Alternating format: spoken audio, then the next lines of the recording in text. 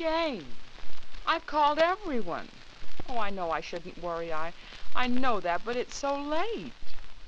If he'd only stay out of those nasty old caves. They're full of bats. Oh, I think I hear him now. Yes, I'll call you back. Goodbye. Darling, what's happened to you? Why, you're all covered with clay. Oh, Steve. Never felt better in my life. What's all the commotion? Where have you been? It was wonderful. We had some exciting trouble getting out today. Our entrance to the big room in the cave had been up over some mud-coated rocks of a cliff, and we couldn't get back that way without danger.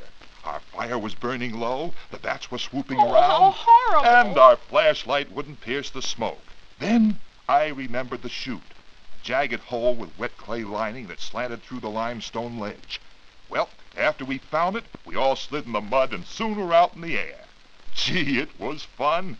We found some unusual tufa, too. Oh, you spelunker.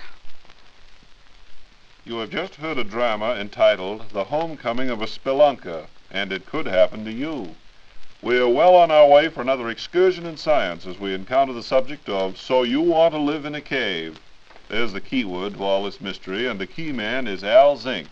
Thank you, Bob Stone, and how do you do, everyone? I think before we progress, we might explain that our authority is Mr. Vincent J. Schaefer. And let's explain a few terms for those of you who have not yet met tufa and spelunker, not even in crossword puzzles. Bob, will you double for Mr. Webster and tell us what tufa is?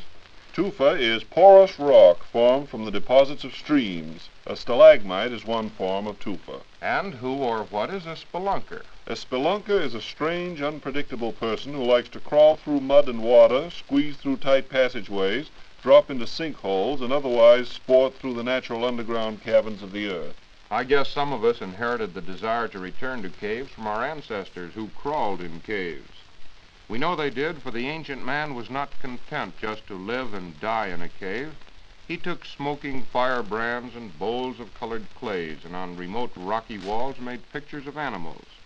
At other times he picked up the sticky mud of subterranean passageways and molded remarkable forms of pals, both human and bestial. That was all very well and good for the primeval man, but why should modern man go poking around in dark holes? The eyes of a spelunker light up when the word passes down the line that a new passageway has been discovered. He never knows what's beyond the bend ahead, and the urge to find out must be satisfied. That urge has made men walk through 40-degree water up to their necks, and this in the dark or dim light of an unexplored cave. At the risk of seeming out of place, why? It's not unusual for a spelunker to behave thus, but this particular party was exploring the tufa dams of a cave above the Schoharie Valley near Albany, New York. The crystal-clear water didn't look so deep when they waded in, but when they dropped off a ledge into the neck-high water, they hadn't breath enough to do anything but continue to the next level. Unfortunately, when they dragged out of the water at the second dam, the humidity increase due to the soaking clothes caused the air to be filled with a dense fog. Visibility became zero, and the return trip was no fun since they knew what was ahead of them. By no fun, you mean no danger? That's it. Certainly would be dull. But seriously, how should anyone want to live in a cave? They were natural shelters from severe weather, predatory animals, and other discomforts. Perhaps the dread of spiders, which seems quite universal, can be traced back to those early cavern homes. You mean there are spiders in caves, too? Bob, if the caves of Europe and Asia are anything like those of America, they have a substantial population of these many-legged creatures. In many of the American caves, there is a spider population of at least one spider per square foot of space. What they live on is not at all obvious, for although they have been seen often, they have never been seen eating a meal. Most cave spiders look healthy, are quite large, and each has a web home. Each has a home. Some of us are outdone by a spider. Fine thing. There are other things in caves, too. I hate to ask, but tell me what. Daddy Longlegs. In a small cave several miles back from the escarpment of the Helderbergs. Are Helderbergs cave animals, too? The Helderbergs, Bob, are mountains west of the Hudson River. Oh. And this small cave is used every winter by hundreds of daddy longlegs. Soon after the first snow comes, a visit to this cave will show the ceiling spotted with colonies of the insects. photographs will show a dense forest of intertwined legs. Almost invariably, one or two pale cave crickets mount guard over the hibernators. So daddy longlegs hibernate in the winter. I never knew that before. But the hibernation is mild. It's not unusual for a scientific photographer to go through grotesque contortions to set up and focus a camera aimed at a cluster of daddy longlegs on a cave roof, only to find that the subjects have resented the intrusion and left for more secluded parts. The word cave to me sounds synonymous with difficulty. And to many others, it's synonymous with black cats, witches, and bats. In a portion of America heavy with legend was a cave known as the Witch's Hole.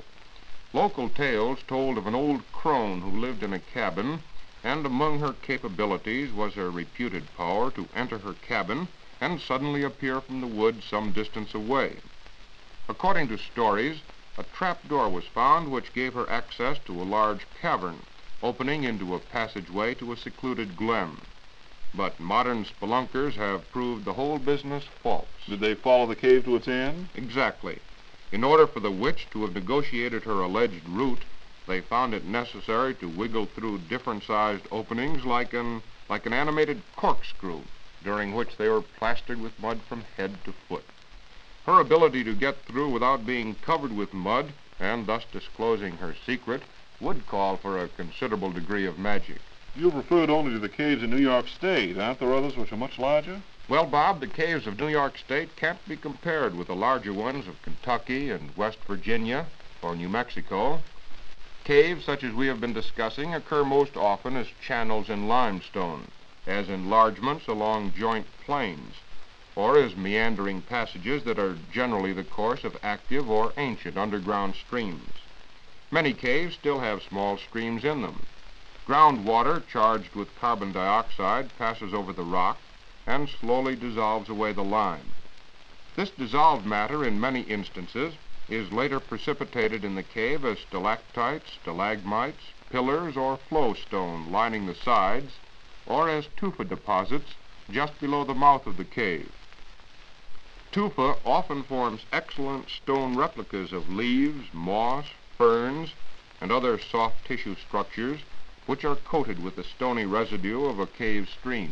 Are stalactites limited to only the large caves? Not necessarily, but they are not common in most of the small caverns in northeastern America.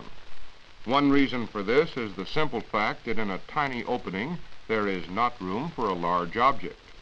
Another reason there are not large formations even in the sufficiently large caves in some sections is the irrepressible habit Americans have of collecting things, even stalactites. You mean?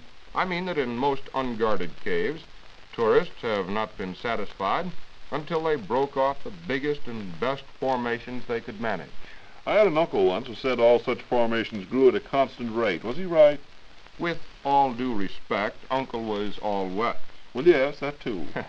To proceed, some large stalactites were broken off by spelunkers in a prominent cave, and when they examined the result many years later, it was apparent that natural forces had attempted to repair the damage. It was evident, however, that the rate of growth was far from a uniform process. New growth more than a foot long had formed in one location, while alongside a second deposit had built up to only a few inches. The rate of buildup of stalagmites is, of course, directly related to the quantity of water and its dissolved minerals, which reach a particular spot and are deposited as the water evaporates. How old are most of these caves? Most American caves date back to the glacier period, which drew to a close between 10 and 20,000 years ago. At its greatest extent, most northern territory was completely covered with a thick sheet of ice. Good evidence of the ice sheet can be found as glacial scratches on some high rock ledges, formed as the glacier dragged stones over the bedrock, polishing and scratching it. As this ice melted, torrents of water rushed through the underground cave channels, scouring away whatever formations existed from previous, more peaceful periods.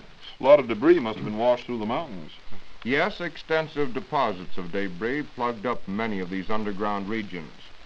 An excellent example of glacial deposits was found recently by a spelunker. After a vertical drop of nearly 70 feet, and then a steep descent over jagged rocks for perhaps 50 feet more, A series of passageways were followed which led into several rooms with beautiful formations. Along one of these routes, the wall along one side consisted of a vertical face of glacial drift, which had been solidified by natural cement to a hardness comparable with the solid rock wall of limestone on the other side. But tell us, to what scientific goal could a spelunker look forward? One of the things which leads every spelunker into caves is the search for the remains of ancient man. It has always been an ambition to locate dry level rooms which had been occupied by early inhabitants of this continent. This possibility was given considerable impetus a few years ago when the tooth of a ground sloth was found in a cave near Schoharie, New York. Many hours were spent worming through mud and water, but no more relics were found. Further penetration of the cave was blocked by a large pillar of calcium carbonate. A craning neck and a flashlight showed the passage to continue into dark distance, but no one of the party could wiggle through the opening. Members of this group were so muddy from their escapade that they lay down in the Schoharie Creek, clothes and all, to get rid of some of the cave clay. The names of mud as far as I can see. Well, apparently it has great fascination, Bob, for the present inhabitants of caves on a permanent or visiting basis. Spiders, blind fish, crickets, toadstools, porcupines, bats, and most of all spelunkers seem to be satisfied with their choice. Well, thanks to you, Al Zink, and to Vincent J. Schaefer of the General Electric Research Laboratory for the wealth of experience and information he gave us. Mr. Schaefer is an accomplished spelunker, a tribute we can pay with all respect. And ladies and gentlemen, if you'd like a copy of a paper by Mr. Schaefer with many details on the science of cave study and added information of value to any spelunker, drop a card to the station to which you are listening and ask for scientific paper number 255, entitled, So You Want to Live in a Cave. That's scientific paper number 255, So You Want to Live in a Cave, which you can get by addressing a card to Excursions in Science in care of the station. And so we approach that portion of our program dealing with queries and quandaries sent in by you, the listener, seeking the aid of our experts from the General Electric Research Laboratories. The answers to your scientific questions reflect the most advanced and accurate information obtainable by our staff members and those of other equally trustworthy institutions. After our recent discussion on caves, it's extremely appropriate that our first question today concerns bats. This little coincidence came about because we saved this question until this time. But a housewife in Albany, New York, asks how she can get rid of a bat that frequently invades her screen porch. Well, if our listener has made up her mind that the porch is too small for her and the bat, the best way to get rid of the beast is to find the way he gets in, probably through a crack in the eaves, and close the opening. Bats, remember, like mice, however, can get through very small openings. Well, we'll leave the lady to transfer her bats from the porch to the belfry and progress to this question concerning another type of varmint, a frog, and his song. From a rural fan comes this musical interrogation.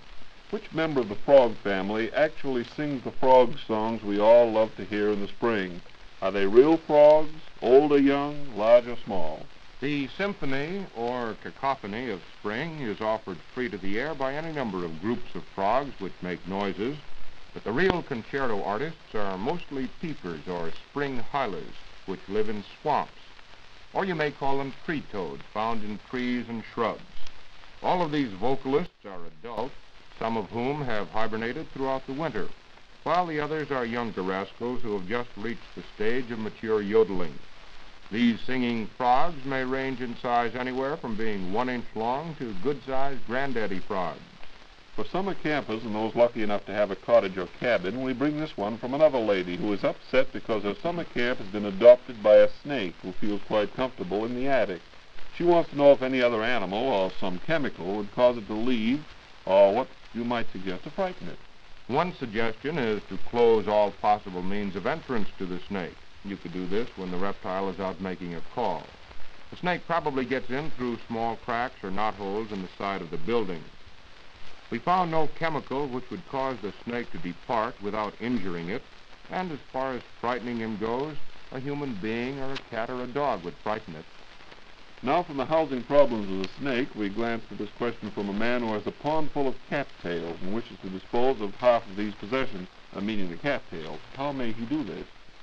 We suggest that our listener try the substance 2,4-D. Another substance, copper sulfate or blue vitriol as it is sometimes called, may also be used.